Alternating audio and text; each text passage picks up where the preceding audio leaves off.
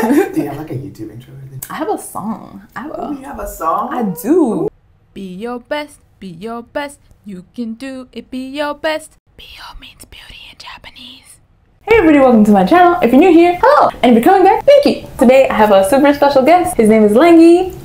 Yeah. Give it up for Langy. Let's try to get hard. Hi, I'm Langy. I'm also another content creator and I do stuff online, Instagram, YouTube, all that stuff. So yeah.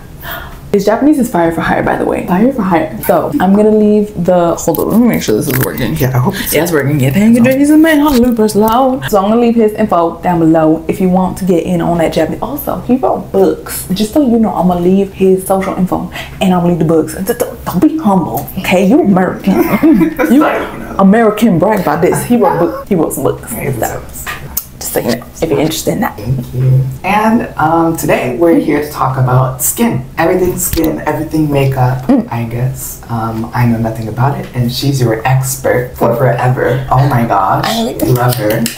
Yes. Toucan. So I'm here to ask questions and test her knowledge. Okay. All right. Hopefully I pass. Okay. So I guess what's the first question we got? I was wondering, I've heard of sake being used in, I don't know, lotion, face cream, you know, that kind of stuff. I was wondering if it actually has any effects on your skin. Does it make you more beautiful? Does it not?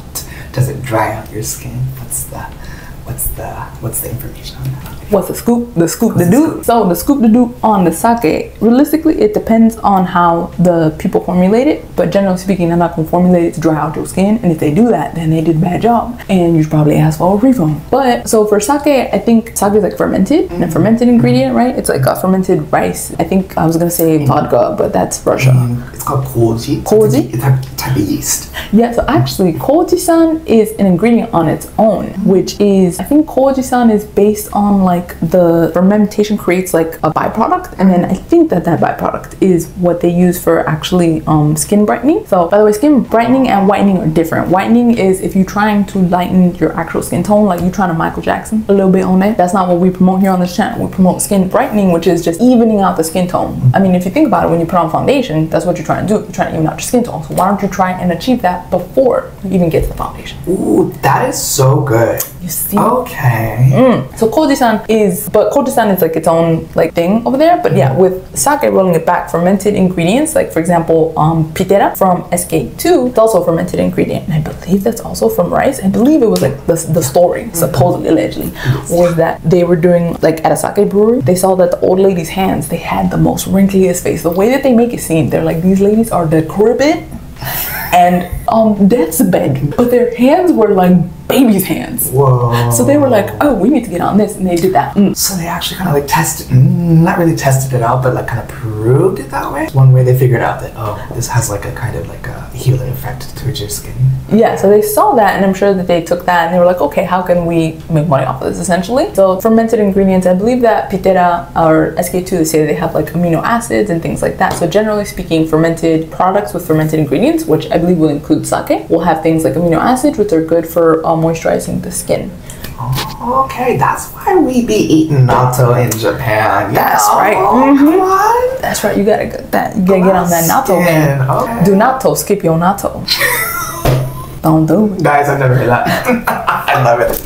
Oh my god. It helps with things like that, and I believe it has a bunch of other stuff too, but I don't have that memorized yet, so I can't recite it off the top of my head, unfortunately. So do you have any recommendations for like lotion or I don't know, like makeup that has sake in it? So I recently did a video, I think the last video that I put up was for this brand Kikumasamune that I introduced, and they are, it's interesting because we started this conversation because Langy mentioned this sake brewery but from Fukushima, but it was not Kikumasamune, and I was like, oh, okay, I've never heard of that. Okay, clearly I'm not as learned as I thought I would. The one that I was talking about, it's basically the same thing. It's just you use sake in skincare, again, for moisturizing. What was the point of this? I think I got lost. I'm not gonna lie. Do you have any recommendations? Recommendations, okay. So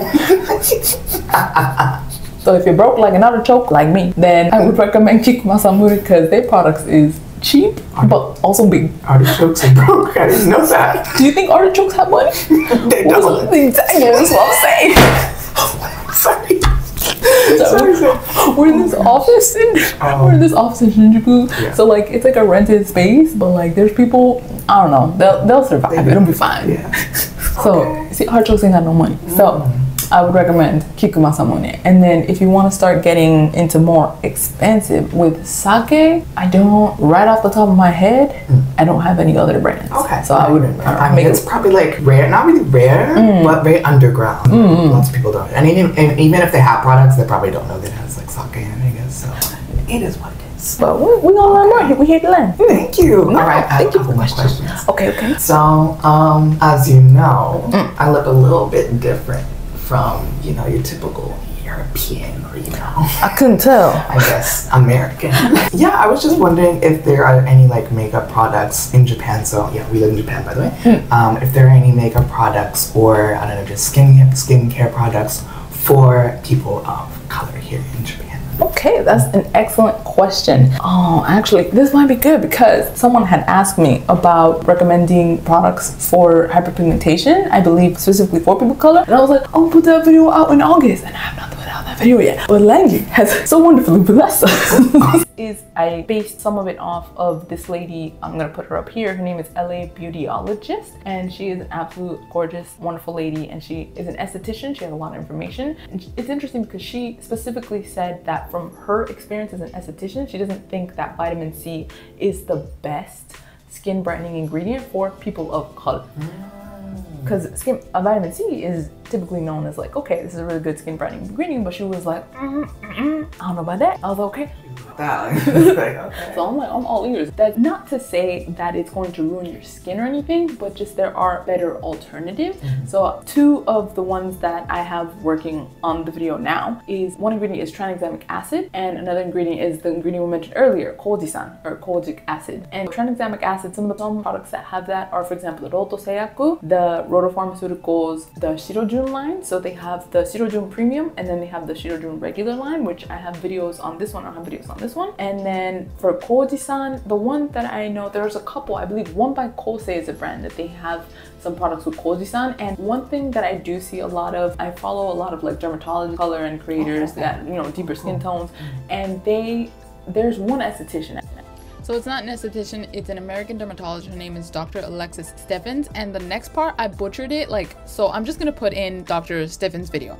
Here is the self-value. Friendly reminder that every viral skincare product or trend may not be for you. Kojic acid is the main active found in the soap bar that's most likely contributing to this reaction. I'm a huge fan of kojic acid for fading dark marks and hyperpigmentation, but it is known to be sensitizing and can cause irritation, especially when used at high concentration. I generally recommend anywhere between 0.5 to 1%, and I always recommend it in a serum, a lotion, or a moisturizer, never in a bar, because bars are going to be introduced while you're cleansing your skin, and your skin is the most vulnerable during cleansing. Oh, whoa. Yeah. That's scary. Right? Oh my God. So I'll put that info as well down below. So watch out if you buying, like if people, like, because I say kojic acid, so don't be buying that homemade soap, okay? Be careful. I didn't know that. Oh my God. Okay, thank you. You don't know. What? So that's definitely something to look out for. But products that are made by either, like, I mean, I'm introducing products by Japanese companies, but you know, if they're made by American companies and they have kojic acid and it's like a, you know, company with a history that has like a, what is it, well established, something like, I don't know, word. I don't know words either. I had someone comment one time, they're like, do you know how to talk? And I'm like, joke's on you, I don't.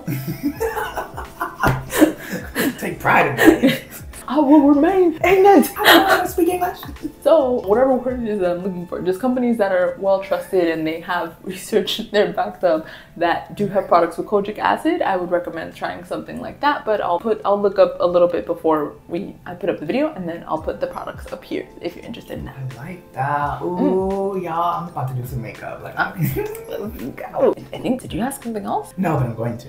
Okay. All right, we go. I did want to. Okay, so like maybe 10 years ago, I was obsessed with this Korean trend. I don't know if it's still a trend anymore. Glass skin. Oh, yeah. I kept on seeing all these pictures of all these people with like literally like flawless skin. It's like beautiful. I'm like, how do you get that? So I started buying Korean products. I didn't know what I was buying, but I followed this like 7-step facial kind of routine, and I was doing it like, I don't know, once or twice a week, and it was giving me effects and stuff. But like, have you heard about any of that stuff? Like, have you heard about it, and like, what do you think about it? Like, is it like, do you really need like 7 products to make your skin look good, or is it good to stick with like 2? So that is honestly an excellent type. Excellent type. I would say it depends on your skin type. Realistically, that you need 7 steps, you don't. Realistically, you so okay. So what I did a video talking about what's called acne skincare, and basically what dermatologists recommend. I mean, dermatologists, they will recommend like, what is it called, the safest level, the like mosaiteigen. And so basically it's a cleanser, a decent cleanser, a moisturizer, and a sunscreen. That's your basic skincare routine right there. So anything that you add in addition to that is just like, you know, a plus. 3 set, you know. That, what did you say, 3 cents? 3 sets. 3 set. I don't know what that is. So you just need these 3 products then. So what I did think was interesting though is because Asian skincare from, I think back in the day, they've used toners. And toners different to how we would use toners, because toners are apparently back in the day when you would wash your face. This is, I'm a little bit talking about my butt here, but when you would wash your face, like it would mess up the pH, and so you would go in with a toner, and then that would help balance the pH. But then after a while, the cleansers that we would start using, then it didn't mess up our face. You didn't need a toner afterwards. But then it was just like this really harsh thing, and it was just like, okay, you don't need a toner. So for a long time in the States, it was like, oh, we don't really need a toner. But then again, in Asia, at the same. So obviously, like history is going like parallel, like this. But then it's almost like a. Oh no, we're going opposite. No, we over here like on Attack on Titan. You have here inside Wall Maria, and then you have here inside Marley. They're going parallel, right? But we only find out afterwards. I love that parallel.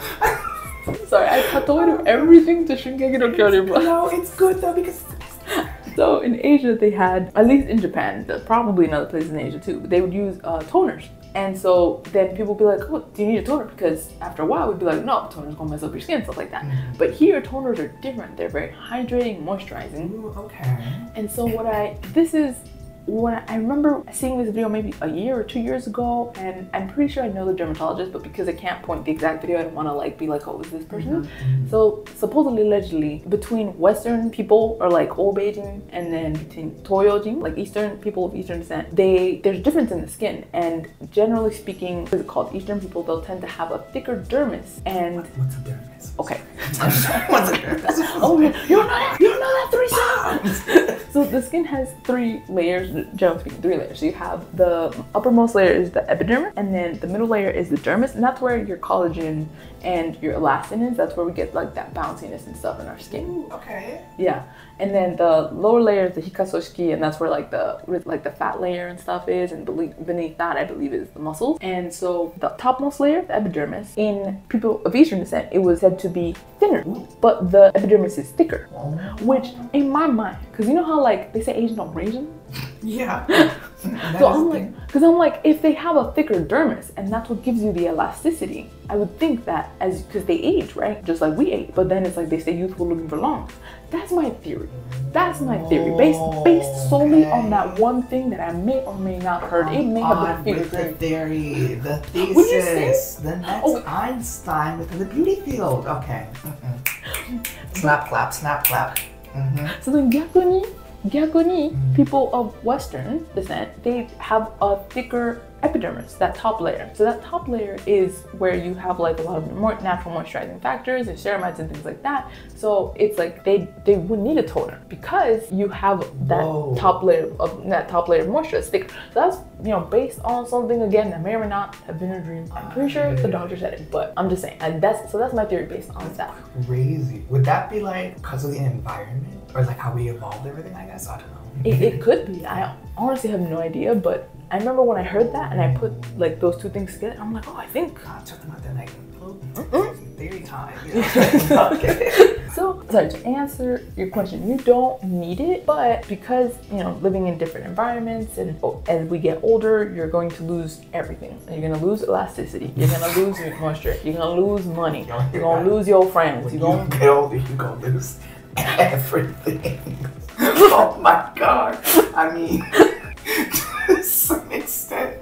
Am I wrong? I'm just saying. So if using that stuff or using the skincare and stuff, you can help to you can't obviously replenish it to the level of like when it's being, you know, being produced in the, what is it, the prime of your youth, whatever. Yeah. But you can, to a degree, help, you know, bring it back a little bit, you know, help with that. You don't need 7 steps, but whatever your skin can take, and you have the time to do it, and you have the finances, you know, to do that. And I would say, go ahead. Thank you. Oh my god, you know, I spent literally like $100 on these products.